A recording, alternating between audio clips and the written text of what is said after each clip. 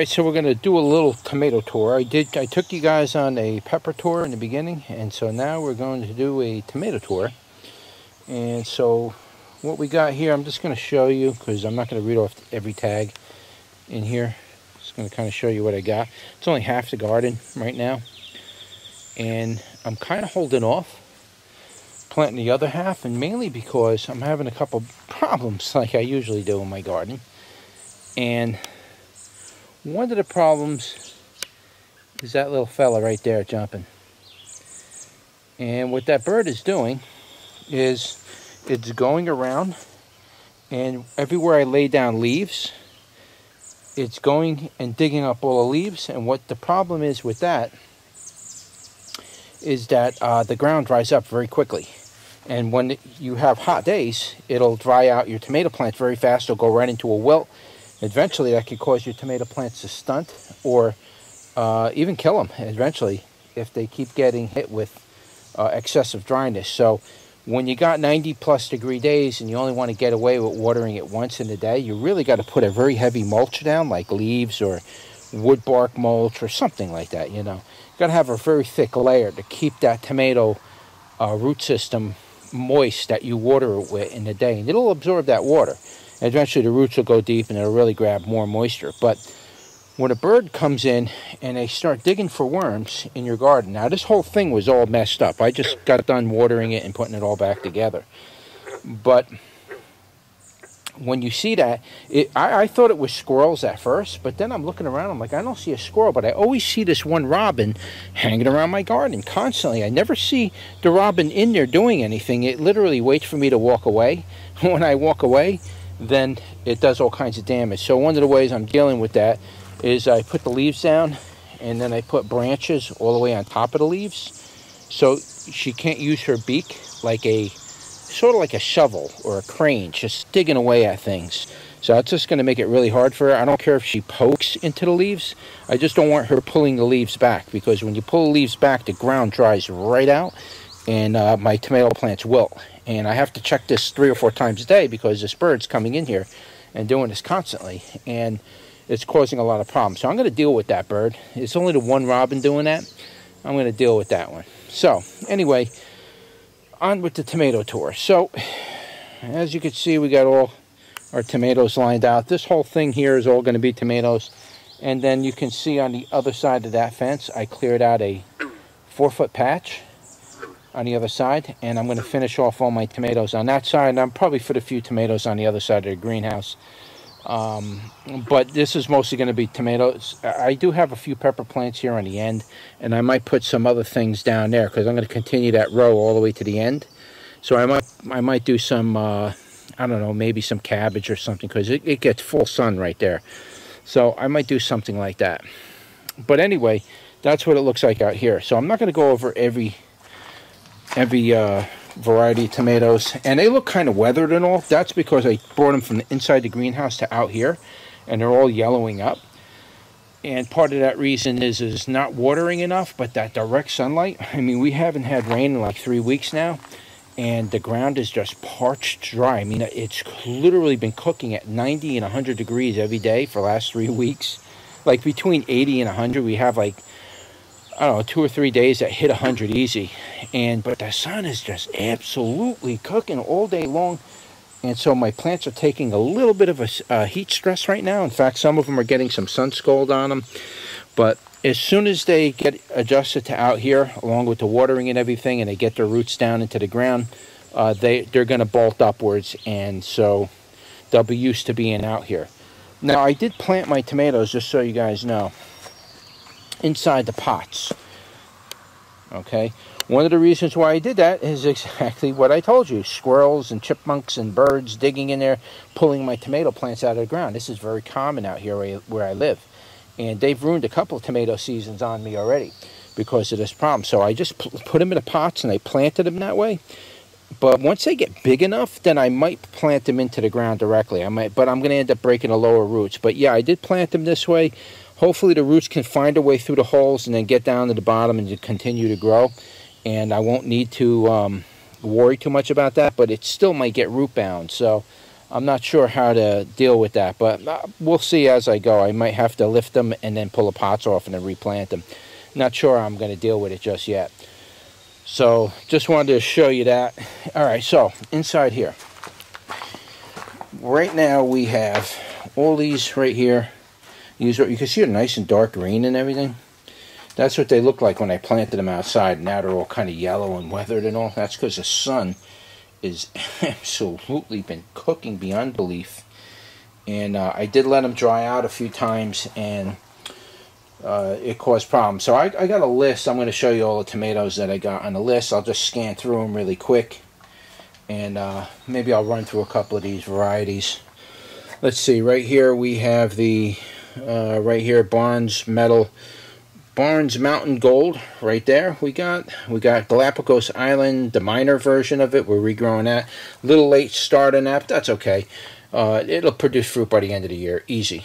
Let's see, right here we have the Blonde Kafkin tomato. So that's a little small, but tomatoes pick up very fast, so I should be getting tomatoes out of that by August.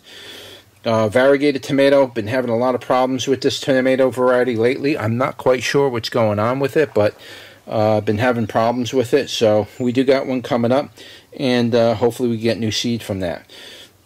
We have the Black Beauty right there. We have the wild pink cherry tomato, Humboldti. It's a cherry tomato. It's a wild variety. It's not your typical solanum like a persicum. It's a Humboldti, whatever. Let's see what else we got here. We have mini parvioli or something.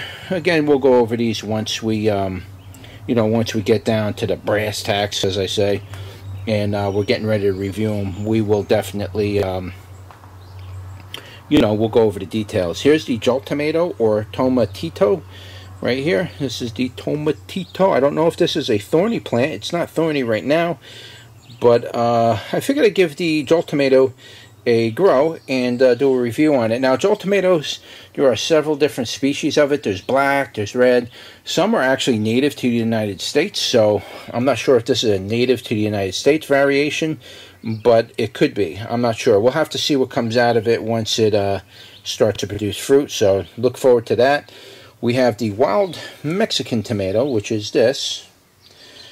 Don't know anything more than that. That's how I received the seeds. That's how we are going to review it. And then over here we have Harvard Square. Never heard of these brands before, by the way. And let's see, down here we have Lemon Ice Dwarf. This is a dwarf tomato. I am growing a lot of dwarf tomatoes this year, and mainly because I'm looking for smaller variety tomatoes that don't get like 30 feet long, that I can grow a whole patch of those and just be able to work with that. I mean, I still grow the other tomatoes, but I need a patch for myself. So I'm looking for something smaller, higher production, produces early. So we're trying a lot of these bush and dwarf variety tomatoes. So that's one right there. We have, what's this one called? Sweet Scarlet Dwarf Tomato, another dwarf. We got the Kibik. I don't know what that is. I know it's a potato leaf. And you can see what the slug, this is slug damage too, by the way. When you see these types of holes, that's slug. So there's a slug in my garden somewhere that I need to find and eliminate, because one slug can ruin your whole season. One slug. Because slugs are very predatory, and they also are very territorial. So one slug or two slugs or three slugs, whatever are in your in this particular area, will pretty much graze this entire area. And the other slugs you ain't going to have a problem with, because they have their own areas. So if you see a problem with slugs in your garden, if you eliminate those few that are causing a problem, you'll pretty much stop the problem in its tracks for at least a while anyway, until the new ones come in. So yeah, keep your eyes out for the slugs, because they've been doing some serious damage in here. And I never expected that to happen in the greenhouse, but here we are, right? That's why I built the greenhouse. We're growing a Husky Cherry tomato again this year. This is a very popular tomato. A lot of people like this tomato. So we're growing that one again. Scarlet Heart Dwarf we got there. We got the Strut Desert Pea tomato. I guess it's a currant tomato. We have the Dwarf Awesome tomato. We have the, I don't know, kangaroo paw tomato right here. I'm not sure why they call it that. I'd never heard of these names before, but, you know, we're going to review them anyway, so you guys can decide if you might want to try them or not. Let's see here. We got Boxcar Willie back there. We got Old German. We've grown that before. We got Riesentraub tomato. We have the Blue Bayou. We got the Warath. We have Barry's Crazy Tomato right there. That is a crazy tomato. I'm going to admit that. I really like that tomato a lot.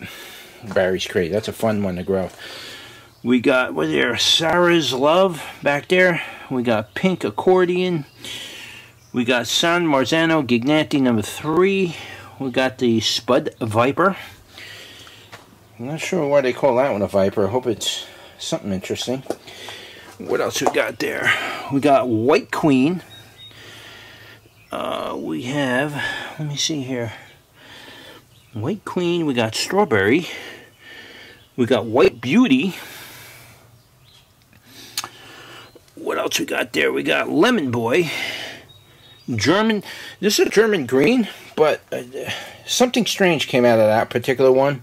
I separated this variety by itself. It was supposed to be a German green tomato, but this one came out like with parts of it were yellow, like yellow in color, like almost striped and patchy.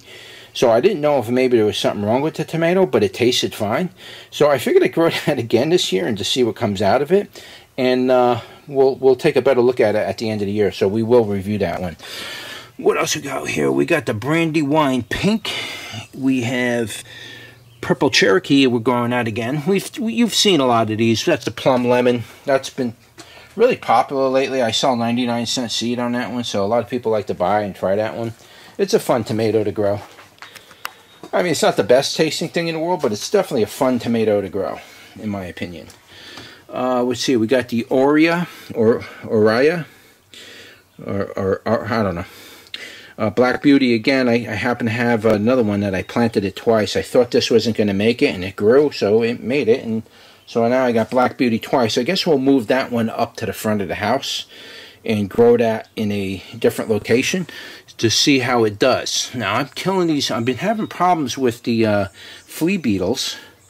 Really doing a lot of damage. I don't know where they're coming from, but they're inside my greenhouse and they're starting to infest. So when I see them, I crush them. Alright, what do we got there? We got the CRNKOVICG, whatever that is. That's some kind of Russian tomato. Zapotek, we got Polish Linguiça. I don't know if I ever did a review on a Polish Linguiça. A lot of these, you see that I'm doing, all have been, I've never either never did videos or I pulled the videos down because of copyright strike because I used music I wasn't supposed to. So I pulled them down, or they pulled them down. I don't know. I don't have the videos. We got the early Susby something, whatever that is. You figure that one out for yourself. We got that one to review. We got the Guajito. Guajito almost looks like Guajito, but it's not. It's actually Guajito. North Carolina, we got that one. That's going to be interesting. We have over here the Garden Peach. We're regrowing that one again. These are all from my own seed too, by the way, except for, I don't know, there's a number of these varieties are new. Some of them were sent to me. Some of them I bought from the store, you know, from websites. And a lot of them are seed that I never grew since I bought them the first time, which was before I started YouTube. And some of them are just simply stuff people sent me to grow and review. I don't remember which are which. I mean, I got almost 200. I'll show you my list. We got the Barsoa Moon Dwarf Tomato Mary's Cherry. And that's going to be an interesting one to review. Mary's Cherry.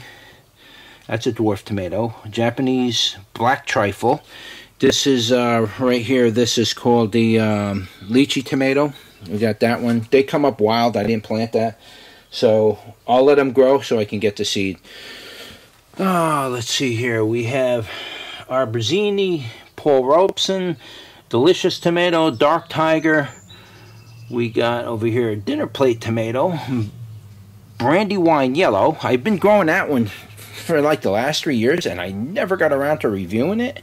I don't know why. I just skip it sometimes.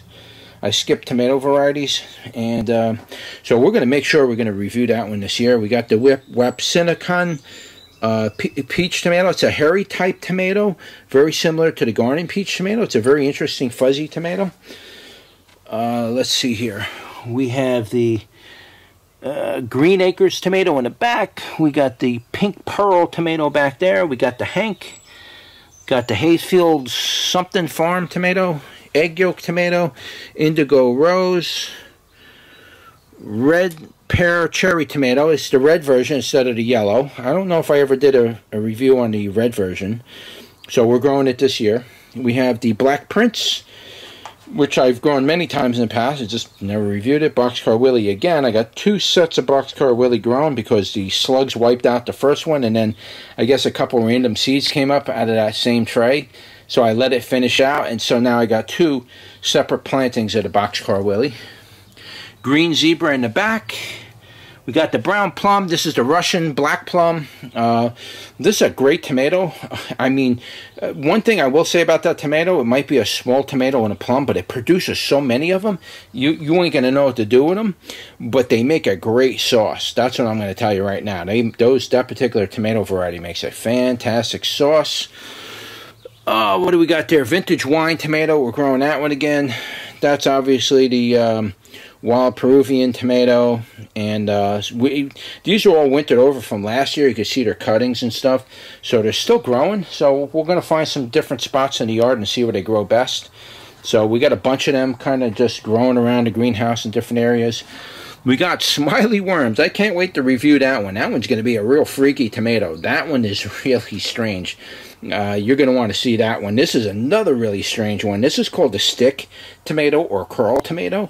And somebody sent me these seeds to review it, and so I looked it up, and I've been looking at what it is. It's a very, very strange tomato variety, and so that's it right there. We are definitely going to be reviewing that hopefully this year. You could see the slugs wiped out.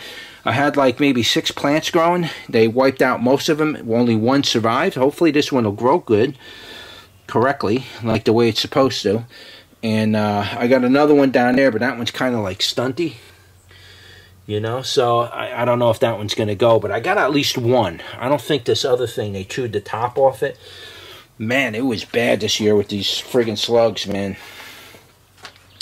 And then we got the, whatever this is, Malatitsi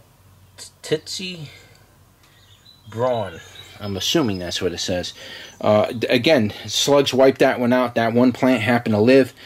And hopefully they don't do it again, and we can get this one where I don't have to replant it.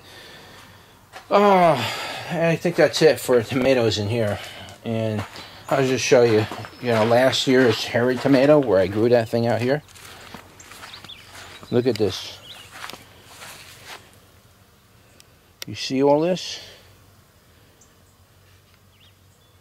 You see all that stuff? They're growing all over my lawn. They're all over this. This is one of the reasons why I don't want to plant out here. I was going to plant, my row of tomatoes on this side because they really grow good here, tomatoes. And so I was going to plant them here. And so after seeing all this stuff come up wild on its own, you can't sit here and pick all this out with your fingers. You're just not going to be able to do it. You see all that? These are all wild hairy tomatoes by the millions of plants. Look at this. There's patches of it. I mean, this whole side of the greenhouse is completely covered with it. So I said, you know what, just leave it here and let it do what it's going to do. And I don't know, I just won't plant here, I guess, because once these things get going, it's going to be a literal nightmare to deal with trying to plant around these things, because this thing's going to get completely covered, so I might try over here. I don't think there's any of those things coming up, and a few that do come up, I can pull those. Look at my, look at the size of my a mullein plant here. I'm gonna collect seed from this, and then I'm gonna I'll offer the seed on my website. A lot of people have been asking me for mullein. The for this particular plant. So here's a good one. There's a couple. I got a bunch of these growing around the property. I'll save seed from that. People have been asking for it, so all right, I'll make it available. I didn't show you this last time for my peppers. I wanted to shoot a separate video on this by itself. But what you see right here, about 2 inches down into the soil, or 1.5 inches or so down into that soil, I put about 1-inch layer of seed all the way through the whole thing. And the reason why I did that was it was old seed. It was all seed that's like 10 years old. I mean, it was old. I was just going to dump it out, but I like to do this to see what actually grows out of seed that's 10, 12 years old. I mean, some of the seed was even older than that. I just went through my seed vault, and I got rid of all my really, really old seed, and I just dumped it all in here. And there were varieties of seed in there that I don't have now. I'd have to rebuy them. So maybe some of these will come up, it'll be those. But yeah, a lot of them are still sprouting even after 10 and 12 years, which is very rare for peppers. Pepper plants don't normally sprout anything later than 4 to 5 years. Usually have problems with it. It goes from like a 90% germination rate down to like, 30 and 40%. So you have to pretty much cycle at least every 2 to 3 years. Anything longer than that, you can't do anything with it. It's very unpredictable. So yeah, that's about it with the tomatoes. I just wanted to show you that. I promised you a tomato garden tour. And maybe I'll just shoot a regular little tour around the yard and show you what's going on. A separate video. I know that there's people who like to watch my tomato videos. And then there's people who like to watch my pepper videos, but they're not interested in tomatoes. So I make these separate like that for those people. And so you guys get to, to come along if you're kind of just interested. But I'll shoot a separate garden video. Give us a regular tour. I'll walk you around, show you what's going on around the yard. So anyway, that's the whole bowl of wax. Let me just show you really quick what's going on here. All right, so this is my seed growing roster for this year. And so I'm writing everything down, and the main reason why I'm writing all this down is so I could keep track of what lives and dies and what I need to review. When you're reviewing this many friggin' tomatoes, I mean, look at all these pages of tomatoes. When you're reviewing that many tomatoes, you can't remember which ones you did and you didn't do. So, I mean, there's a lot here. There's probably 150, maybe 200, but I'll scan you through, and you can read from there. So my spelling ain't the best in the world. My handwriting really, really sucks. But this is pretty much what you should see. And I'll just scan you down every page. This is page 2. And I kind of do this for myself too, so I have a video of, video reference of what I have in case I need to go back and check it. I'm also going to be putting a numbering system for each variety, so I can just number the plant, and if I have to look it up, I can, because these tags, they after a while they just bleach out, and then I don't know what it is. So I need to do a numbering system, and I'm gonna stamp that into some kind of an aluminum plate or something, a piece of aluminum can or something, and just hang the tag number by each one of those. So I'm gonna have to do that because there's no other way to do it. After a few months, this stuff just vanishes. So here we go, Fuzzy Wuzzy. I'm going to show you that one in a second. I'll take you out there really quick. I've got a couple in here that are pretty good. Alright. Show you really quick. Alright, that's page 2. Page 3. It's a lot of tomatoes to grow, guys. It's not just growing them, it's reviewing them, separating the seed form, then processing the tomato afterwards. I'd have to turn it into sauce or can it or something. Oh, I'm sorry. I'm not paying attention.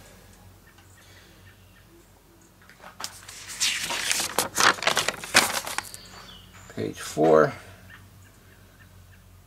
Now these last 2 pages are all my older variety tomatoes. Most of you've seen videos on these, but we're just going to regrow them. I'm probably not going to be doing reviews on most of this stuff.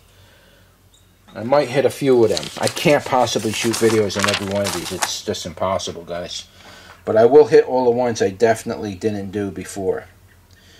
Maybe give you a glance at one or two extra, you know. I got to focus on all the new stuff. I don't know why I keep drifting. I'm sorry. And that's about it right there.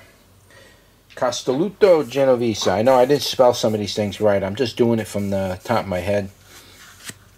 So pretty much everything on these pages are going to be, you know, we're going to be doing, we're growing and doing reviews on. Just the very last couple pages. I don't know if I'm going to do all of them. Let me just show you really quick the Fuzzy Wuzzy. I know you guys are going to want to see my Fuzzy Wuzzy. So let's show you my Fuzzy Wuzzy.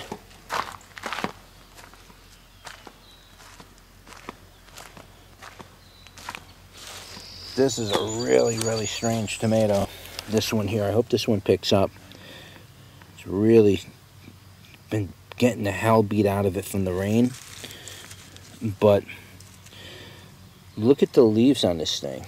The whole plant is like a furry, soft, fuzzy, furry type. It has a fur all over the plant. Look at that. This is a very strange plant, guys.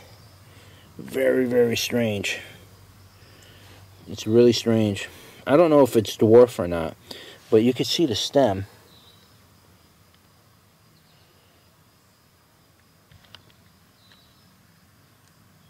See how the stem's all furry and stuff? So yeah, it's definitely a strange one. This is going to be one you're going to want to definitely see me do a review on. We'll go over all the brass tacks when I get, you know, down to that area and we're ready for it. But a lot of these really took a beating really bad. They really did take a beating. I may even have to replant some of these from scratch because they're just really the heat has just been absolutely cooking. And I missed one day of watering and almost killed all my plants. So you gotta water them every single day. And like I said, I have them in pots, so they're not getting that water and they dry out. But I have to leave them in the pots because you can see what the birds are doing. Look at this. You see what they do? They dig these little holes out. And because they do that, my whole thing dries up. So there's no moisture in there. But hopefully one day it'll rain again. I'm not sure if it ever will. You can see today's like the only day with overcast that I've seen in the last 3 weeks. It's been absolutely sunny and cooking, which is normally good. But when your tomato plants are going through this kind of shock, it's really hard for them to snap out of it. But they will snap out eventually. They're not going to completely die. I only had one or two that suddenly started dying for like no reason at all, and I don't know why. So I yanked it and got rid of it. But here's one of them. Stunted tomato plants. I did a video on this. Now the roots look good. The roots look good. It's in water. Just trying to find out what's going on here. You can see it's got all this, like, maybe even nitrogen burn, it looks like. I'm not sure, but I removed it. It was in its own pot. Pulled it out, put it in the water. We'll see if we can unstunt it. If not, I'm regrowing this from seed again anyway, so we'll see how that goes. If it does it again from seed, then maybe the seed was contaminated. I don't know, but we'll find out. That's very rare that you see that happen. Here's some of my pepper plants. Got some cool stuff. Capsaicin parvifolium. I'm gonna show you that in here. I got some cool stuff here. I even got the right here. I don't know if this is gonna live. The capsicum tavori. Man, that one's a hard one to sprout. I tried like 30 seeds to sprout that one, and that's the only one that came up. So I don't know if I'm going to have any luck with it. But anyway, that's it, guys. That was just a quick tomato tour. I will shoot a separate video on just taking you around the garden and around the yard, and we'll do a separate garden tour from that. All right? So that's it. Don't forget to like, share, and subscribe. And I'll see you on the next one. Take care.